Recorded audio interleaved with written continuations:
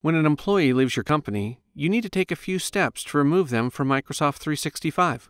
Let's get started. In the Microsoft 365 Admin Center, select Users and Active Users. Choose the user you want to remove, then select Delete User. Check the box to remove their license so that you're no longer paying for an unused license, and check the box to remove their email aliases. If the user had delegate mailbox permissions, you can remove those here.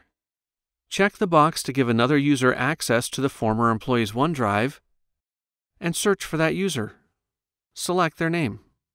This user will now have 30 days to move the files to a new location. Check the box to give another user access to the former employee's email, and choose Select a User and Set Email Options. Choose the user, and select Next. If you want, you can create a new display name that indicates the mailbox belonged to a former employee. Select Next.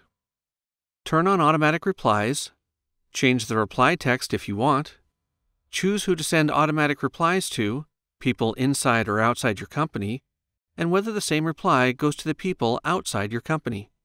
Select Next. To remove associated email aliases, select X next to their aliases. Review the shared mailbox information, then select Finish.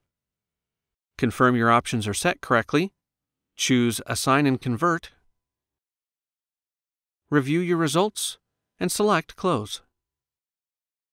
After you remove a user, you have up to 30 days to restore their account.